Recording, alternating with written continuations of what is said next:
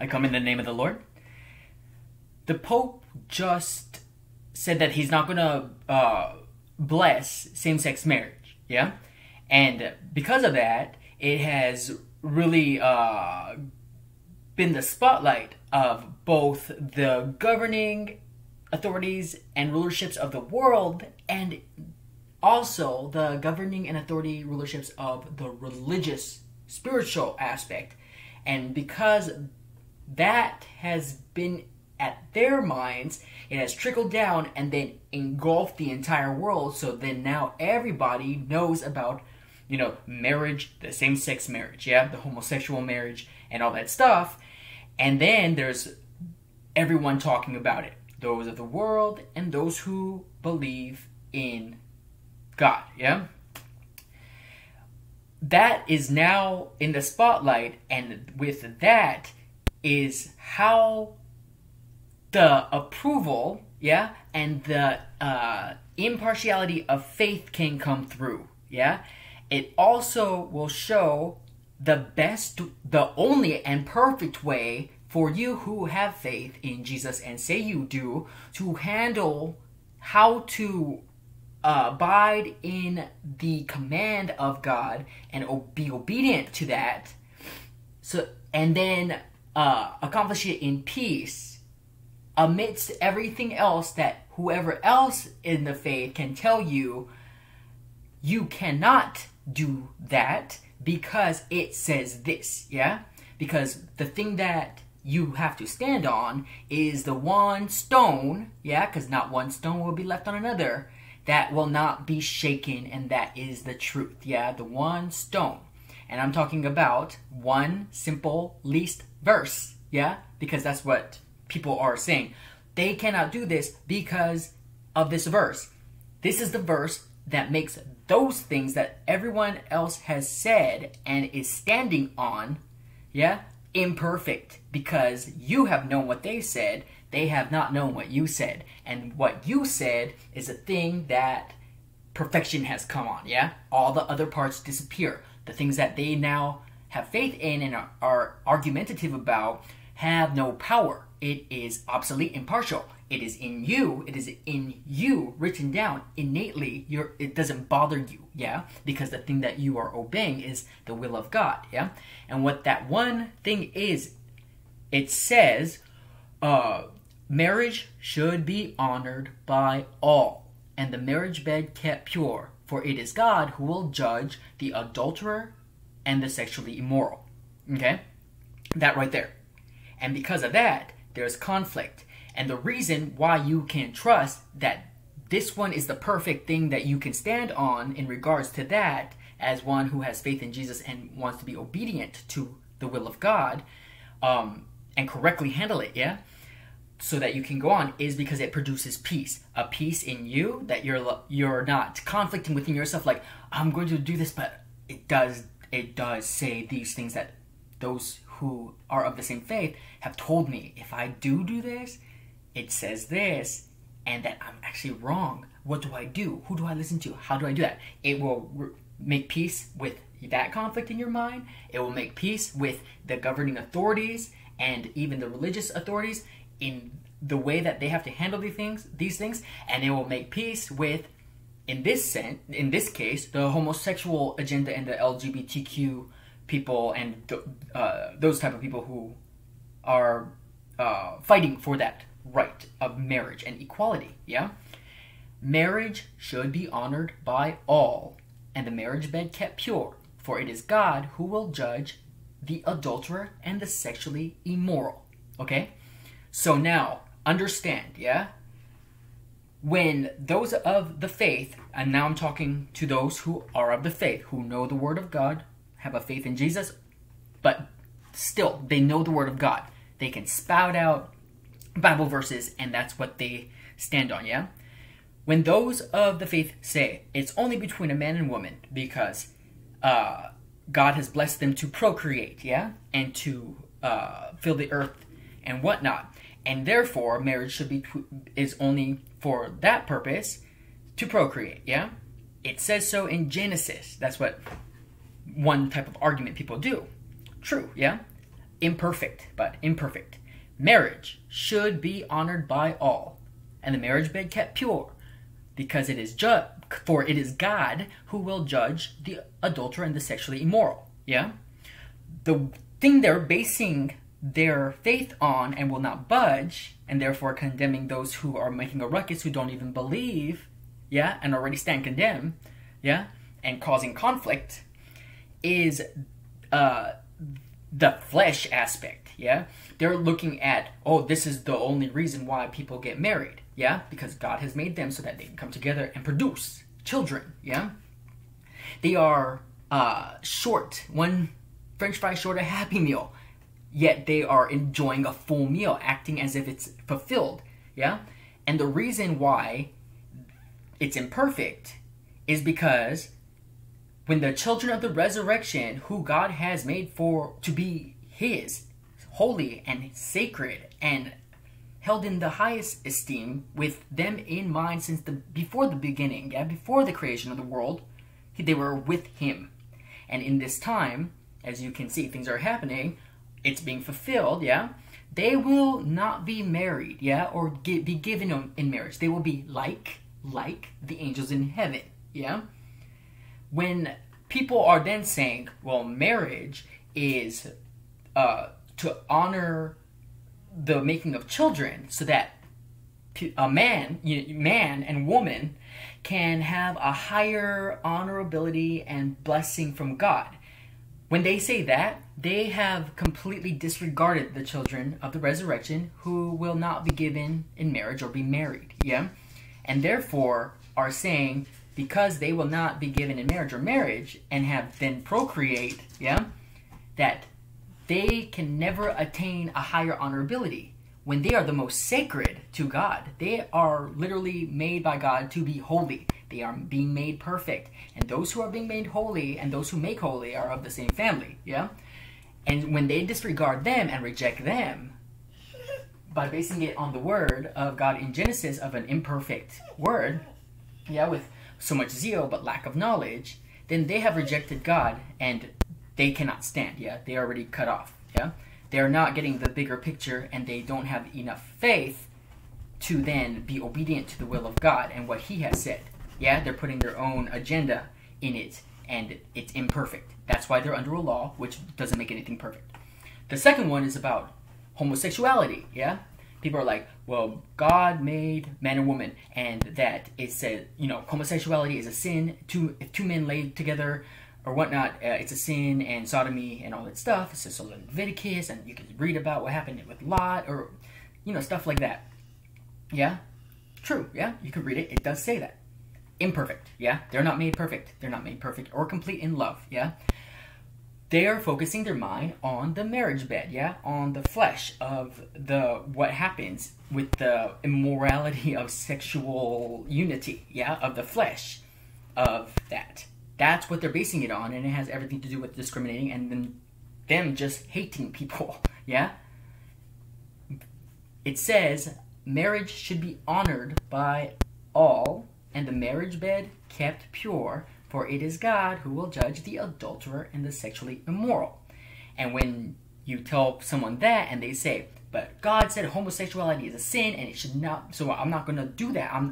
It will be wrong of me to bless them into marriage, yeah? Yeah? You are completely missing the point and then completely disobeying God and then transgressing by putting yourself in a seat of judgment and judging then where you stand and the reason you're standing, judging, yeah? In the place that God has specifically said, I will be the judge who judges what happens in the marriage bed, what happens to the adulterer and the sexually immoral. Not you. What you do, yeah? What you do is honor marriage to everyone, yeah? Marriage should be honored by all. Now, do you understand how they're imperfect? And with this one, yeah, you're honoring marriage to all, yeah? And then washing your hands of those things that you also know, yeah? And no longer having them reconsidered to cause you conflict inside. And therefore, peace, yeah? You have peace. and they stand condemned because they're imperfect. And what you're then producing is peace, and you are being made perfect in love, yeah? You're being obedient to what God has said, and you have listened, and you have done it, yeah? You have honored marriage to all, yeah? To all. Now, what that means, yeah, is now the mindset of those who are imperfect and are based on top of a faith in what is written in the old, obsolete, and soon to disappear law. What they have now in their minds, and you will see this, yeah, is oh, now they're going to legalize bestiality. Now they're going to legalize pedophilia.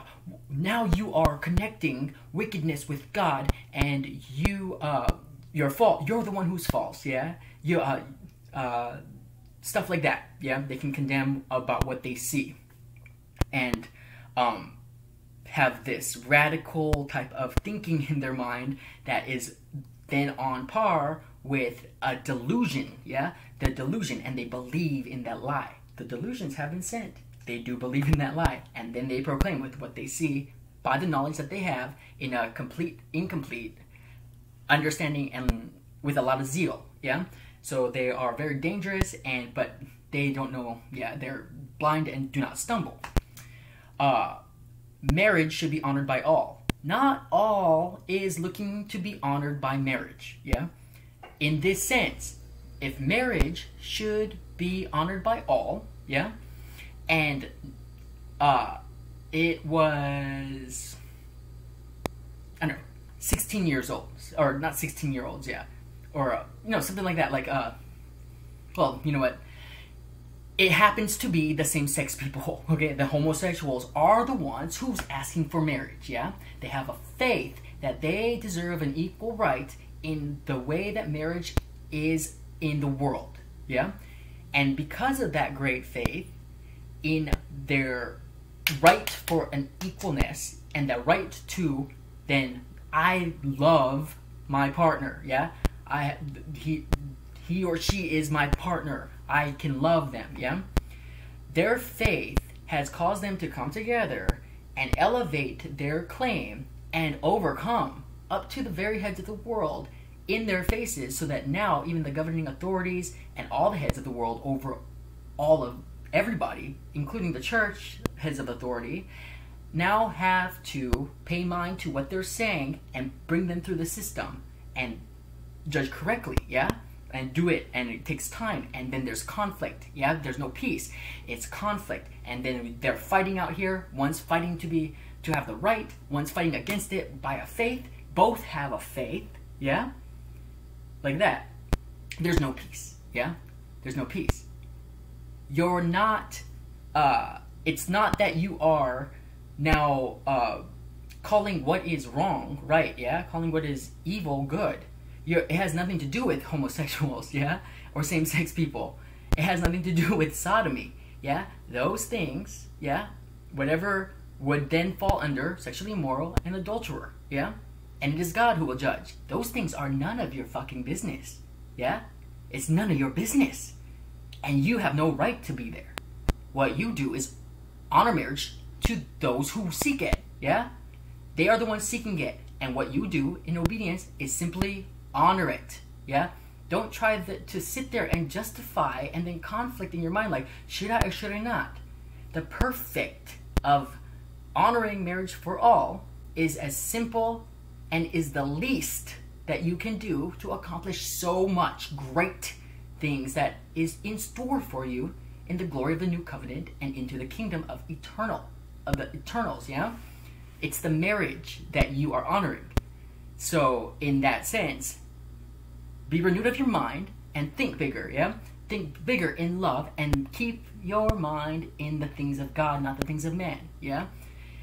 If pedophiles come together and they have great faith in pedophilia and they have a great faith that they deserve to be married to children, yeah? And they come together and they're in the streets and they are fighting and they are overcoming because their faith is great, yeah? All the way to the heads of authorities, where then now the heads of authorities really have to consider what is at stake here, yeah? and there has been great conflict and whatnot, you would honor marriage to the pedophiles. Yeah? Think about what I'm saying. Yeah? Don't think about, oh my gosh, I would never do that. Yes, you would if you're obedient to God. It's not that you're honoring pedophiles. You're honoring marriage. You're honoring marriage to those who are asking. Now, think. Do you think pedophiles are going to group together and then demand such a thing in such a huge way that the world cannot stop them and they must be acknowledged? Yeah? Do you think they have that kind of boldness? Yeah? Faith will give you great strength. Yeah? Faith will give you boldness. Do you think pedophiles will do that? Yeah? And be realistic, be in truth. They're not going to. Yeah? They won't get far. Not like that. And yeah, realistically. But that is what you have to, if you're obedient to the will of God, correctly, in perfectness, do. Yeah? Do you think people who think, I have the equal right to marry this this sheep or this cow or this horse, and bestiality, not a crime, that they will all get together and proclaim in the streets and cause a conflict and protest and all that stuff all the way to the heads, yeah? And demand marriage equality between me and my pet pig or something, yeah? If they did, you, being obedient to the will of God, would honor marriage for them, yeah? Seems ridiculous to the world, but to you who know it is power, yeah? And look at what produces peace. They're not conflicting, and you're not being part of a problem, yeah? You're not being part of a problem that's making conflict. You have just promoted peace, including a self-sacrifice of your own self, knowing very well that it is not your thoughts that you are standing on, but what is written in the will of God. Yeah, he did say honor marriage for all. Marriage should be honored for all. Everything else that they do with that marriage is none of my business, but God will judge. God will judge them, yeah? God will be the judge of it. And I'm not hoping that, oh, God judges them harshly or whatnot. That's none of my business. God's judgment is God's judgment, and you don't know, yeah? You won't know. You would just remain obedient to honoring marriage for all. Yeah? But are people going to come together with their horses and come together with their animals and take on the streets and then protest and not be overcome by the world and then get to the heads of authorities and then have to be acknowledged and considered? Yeah? Do you think that's going to happen with people in bestiality or however that works? No. Yeah? But with the same-sex people, it has happened. And they have asked. And it has been elevated. And it is in the face of everything of the world and in everyone's minds. Yeah? So then, you do God's will. You honor marriage. Yeah? That's what you do. You as a person do. Yeah?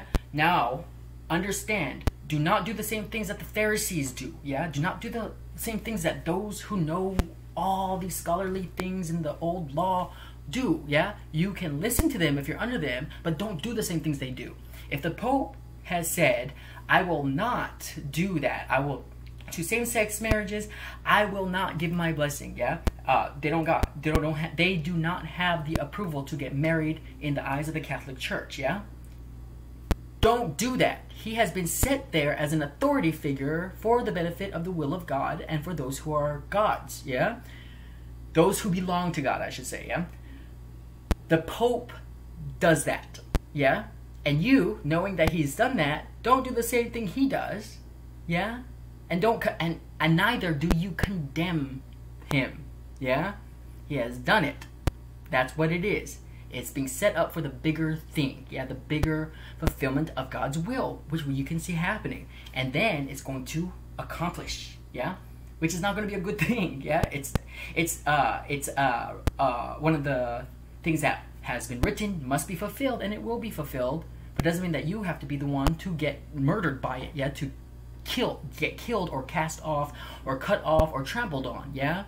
Listen to what I'm saying, yeah? You are in peace. You have done it. You have correctly handled the word of truth. And you have found the one pebble in there that brings all the other ones that are not left on one another, yeah? In the word of God, you have found the one that is the rock, yeah? Is the one that will not be shaken.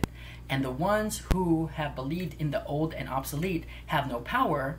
If you tell them that it is the marriage that you must do, because it says marriage should be honored by all. And then tell them and reveal to them that what they're concerning themselves in is going to be of the sexually immoral, yeah, and the adulterer, and of the marriage bed. And God has specifically said, God, He will be the judge of those things, the things that they're talking about and planting in and then judging, because they've judged, yeah? He will be the judge of that, which gives you then the confidence in the faith to obey what He has said and honor marriage for all, yeah? And if they don't listen to you, then you know they're cut off, yeah? They're the ones who will be trampled on, because they're not promoting peace and they're in complete transgression to what the Word of God has said, the perfectness of the new covenant has said, yeah? And that's in Hebrews that it says that, yeah? When they go to the old, they become dull. A veil remains on their face. To the glory and power of the new covenant, they remain dull, yeah? And so, when you then bring that truth to them, you have just unveiled them, and then it is their choice whether or not they want to listen to you, yeah? And it has nothing to do with, oh, God has made them that way, yeah? It's a free will. Free will is reign supreme. God has made certain things to happen in the times that He has, and how those times work is when the people who are supposedly preparing their hearts and proclaiming all these things, yeah, have reached a certain point, and there's enough of them that they then are the things that will fulfill that, yeah? And if those people then do not listen to you, they have no longer an excuse for the reasons why they're doing that. They can still go on, yeah? And something dramatic might not happen in that one moment. It's not like they're going to hear your words and be like, I'm so convicted by what you said, you're so right, yeah? They will condemn you, and they will persecute you and call you all sorts of names, because you have come in righteousness, yeah? And you're blessed. Just know that, yeah? It's already been written. You don't hunger and thirst for righteousness. You are fulfilled in this time of fulfillment. And that's what gives you the power to proclaim the light to those in the darkness, yeah? So that now there is no excuse for them to veil their face. But whenever you talk about the old covenant, and that old covenant is then believed in, a veil covers your face, and you then become dull until you're just dark. And then a delusion happens where you believe in that lie, and then you see the light as dark. The darkness that is you is light, and you don't know that, yeah? And everything that you say, the Holy Spirit told me and stuff, is not the Holy Spirit. That's just your own instincts, and you don't know. You cannot know. You don't know, yeah? You're cut off. And they can only be cut off is when you bring that truth to them, yeah?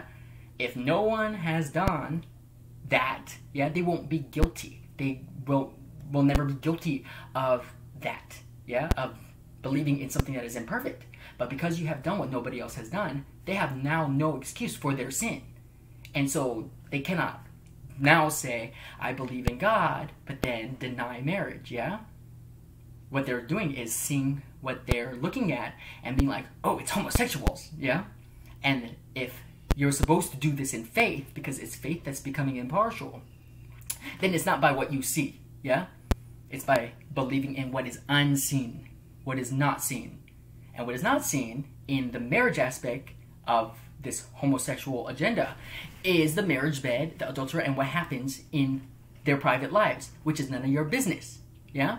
That's the stuff that is not seen, but you're looking at, yeah? And then you're judging them by what you're seeing, yeah? You have faith in God, and sure, they can get married, yeah? Honor it, and be obedient, and you'll see so much good happen for you, yeah? Not for anything other than the peace that can be promoted, yeah? Those who sow in peace, harvest of righteousness can be produced. And if you're a peacemaker and peacekeeper, then you are a child of God. Yeah, you are children of God, sons of God. And in this time of the closing of the Gentiles, the impartiality of faith is very important to understand, because in the anointing of Matthew and Mark, there is an anointing that Jesus was prepared, yeah, for burial, yeah? Those things are now fulfilled, yeah? The memory of those who anointed him in Matthew and Mark fulfilled, as it said, where this gospel is preached, the memory of them will be fulfilled, yeah? They were preparing the head and then preparing the head and body, yeah? Both times Jesus spoke in Matthew, Mark, it was the body. He said, my body, yeah? There's these subtle differences that is so important to understand. Now, Luke, yeah, comes to more specific things. Jesus was invited to a Pharisee's house, yeah? Invited in honor. So Jesus came, because whoever asks, he will do, yeah? He will come. And he will come in and sit at the table with you and eat, and you with him and stuff. Yeah, it was a Pharisee who invited him, and in this sense, it said a woman of the city who was a known sinner. Yeah, a woman of the city, which means a woman who is part of the world. Yeah, that big, huge economic type of thing. Yeah, and the world even viewed her and known her to be a sinner because they have seen her. Yeah, she heard that Jesus was there. She went there, and she then, sat at his feet and cried on his feet and dried his feet with her hair, then put perfume on his feet and didn't stop kissing him. And the Pharisee saw this, and then by what he saw, he judged who was at his table, yeah? And said if he is who he said he was, he would never have let this lady touch him, and he would know what type of person she is, yeah? She is a sinner. And Jesus already knows people's hearts, yeah? He knows your heart. He doesn't need your full testimony, yeah? And so do his children, those who are his, those who walk like him, and those who have the power in this time to do it. No one can say, you don't know me, you don't know my heart. Yeah, yeah, you do. As soon as you open your mouth, we know. We know the words of the Father, and we'll know if his love is in you or not, yeah? And then we'll tell you the truth. But the Pharisee then said that, and Jesus' response to the Pharisee was a parable, yeah? And in that parable was then the revelation that if you love greatly, it means that you have been forgiven greatly. And if you can only love little, it means that you have only been forgiven little, yeah? And then explains to the Pharisee in every step that since he got there, the Pharisee has, invited him in or whatever, but since Jesus has been there, this woman has not stopped doing these things to him and showing him great love. She has just been kissing my feet and anointed my feet and did all this stuff. Like, I came in and you didn't even do any of that stuff, and she's done all that and has shown great love, yeah, to his feet. Only his feet. There's no mention of the body or the head. Anointed his feet, yeah? And then Jesus told the lady, your sins are forgiven because of your great love you have shown, and your faith has saved you. Now go in peace. Your faith has saved you, yeah? And that's why there's an impartiality of faith, because as you know, God saves even the wicked for the day of whatever, yeah? God saves everything. Everything that comes through the Father is his servant, and that's why mercy and grace, yeah, and everything is an impartial. It's been saved, whether you can see it or not, yeah? But you can't see it because wicked people are here, and they're enjoying the benefits of life just as much as other people, and those who are not wicked and trying to do a good walk is still suffering the same as the world, yeah? It's impartiality. Faith has saved her, yeah? So even if someone has faith in Jesus, yeah, they're saved. And even if somebody has faith yet does not believe in Jesus and stands condemned as they have faith, yeah, they're saved. Their faith has saved them. And then you have faith, those who know this, yeah, this knowledge, and is not part of the world, but is part of the world, you have faith to come down to the feet and be among them to impartialize the will of God, because you do what is right and good to the Father's will. Your mind is always on the Father's will, not in the things of man. And then how to do that in peace, yeah? There's a level of maturity in the righteousness of God that comes with that kind of power of discernment and wisdom guidance, yeah? You've been trained in it until made perfect, yeah? Then faith is impartial. Faith has saved them, yeah? And by the measure of love that you can show your neighbor, yeah, in great love, love can fulfill the law, We know that. Google it, yeah? By that measure of the loving your neighbor as yourself, yeah? Love can fulfill the law, yeah? They don't have to believe in Jesus in this time, because as where we are, the times of the Gentiles are being cut off in. The light of the gospel impartial. And so it's at the feet. And as you know, enemies are at the feet. The world is at the feet, yeah? The footstool is the feet, yeah? And that is where everything is. And in this small little example that is in the mind of the world with the same-sex marriage, yeah? You honor marriage. You cut the same-sex thing completely out of your mind because that's none of your business. And trust God that He will judge whatever he can know about those things, yeah? Which you do not know and you have no business in, yeah? As you have obeyed what He said in faith to do that, yeah? And honored the marriage when requested, yeah? Does that make sense? Yeah? And in faith, these people are standing on the old, no power, impartial, and being dull, causing conflict in faith. The people who don't even believe in Jesus, they are overcoming them and, getting somewhere in their equality of how they asked about marriage in faith to that, because that's what's driving them. You have faith, and you, by faith, are cutting off the old, yeah, and no longer living on the immature elementary teachings that the majority of those in the faith know, and going on in faith into the new mature food that will give you more strength, and just in the least amount will give you everything else, and you can go forward. It's in that small little thing you can do. It gives you everything. It gives you so much, yeah? And anything then done in faith is not a sin. And to sin, yeah? And when I say that, the impartiality of sin, there's a difference, yeah? But those are in other videos. This is about the impartiality of faith, yeah? And discovering about bringing this the thing in Hebrews about honoring marriage, why that is the right thing that you actually do. That is the right thing you do. You must do that. Just do it, yeah? Just do that part. Honor marriage to those who ask, yeah? Because it is obedience to God, yeah? And everything else that you had thought before in your basic things, none of your business. None of your business, yeah? Get your mind out of the gutter of the world, like everybody, all the rest of the broad majority of those in the faith, yeah? The broad majority of those in the faith, get your mind out of the gutter, because their hearts are evil, yeah? Their hearts are wicked, and they don't even understand why they stumble. They are all about the flesh. They are all about what they can see, and their sensualities, yeah? Their sensualities, they're not fulfilled. They're imperfect, and they're only remaining dull, darkness, and about to get cut off. And they've had the same amount of time that everyone else has had to understand this, yeah? And it wasn't, they were made for that, and you were made for this. You have done it correctly, and since you were justified in this time, and the things have happened in the Father's time, yeah? Those who are justified correctly will then be elevated and be able.